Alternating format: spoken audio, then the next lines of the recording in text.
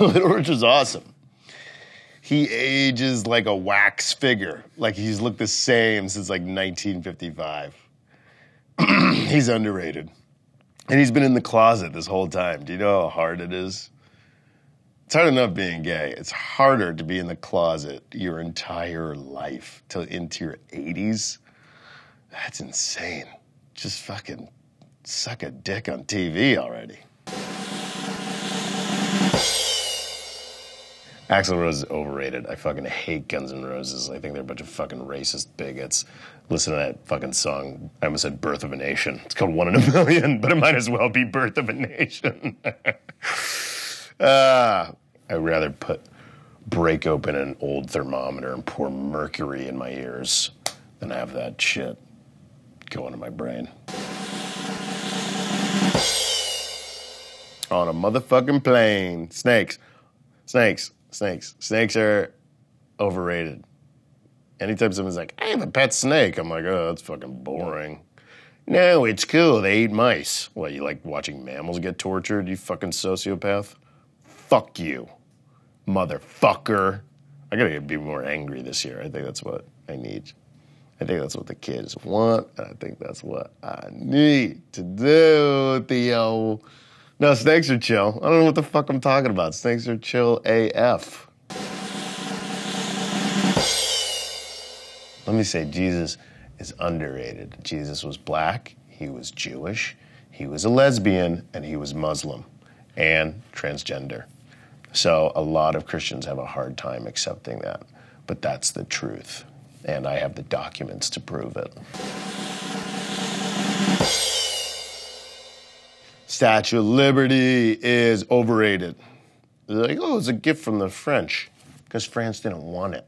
They were like, here's our gift. Liberty's just one of those fake buzzwords Republicans use in speeches to get voters aroused. We gotta stand up for liberty. Who's standing against liberty? Who's like, enough of this liberty? Roy's like, these liberals, they don't want liberty. They're anti-liberty. But, yeah, fuck snakes.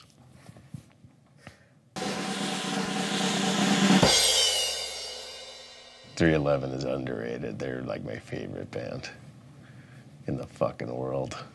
I like the one that goes shabba dabba dabba down down, shabba dabba dabba down down.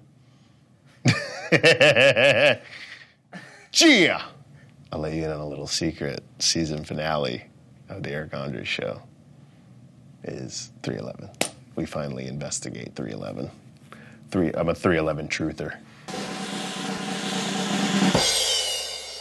Chucky from Child's Play is overrated. I think in the 80s he was terrifying because I actually had a doll that looked like that. But he fell into the same trap that Freddy Krueger and the Crypt Keeper, they always did these like really corny, hammy dad jokes and puns that like did not age well. It'd be like, I guess that's why you call it dead on arrival. And you'd be like, okay, I get it. That's like not funny. You fucking asshole. You're a murderer too. Fuck you. Butt implants are gross. What happened in your childhood that you gotta... First of all, you want butt implants, just eat cheesecake. Just eat a burger. Just like sit around. You'll have butt implants in no time. I think Eddie was just overrated. He's kind of one note. It was so predictable. I want to see like an episode where Wile E. Coyote like violently, savagely tears Roadrunner apart, like catches him and like tortures him in a basement for like years and like sodomizes him and like pulls out his feathers one by one and just fucking eats him alive. Like, you know, cuts his dick off and barbecues it and eats it like that German computer technician did to that guy that he found on Craigslist or whatever. I want like an awful, fucking slow, painful death for the Roadrunner. Fuck the Roadrunner. For sure. Sammy Hagar.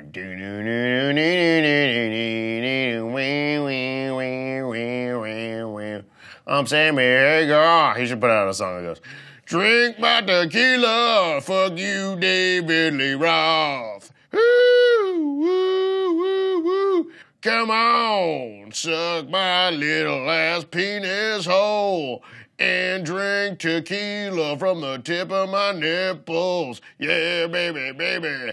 Cabo Wabo, yeah. Then I would listen to him.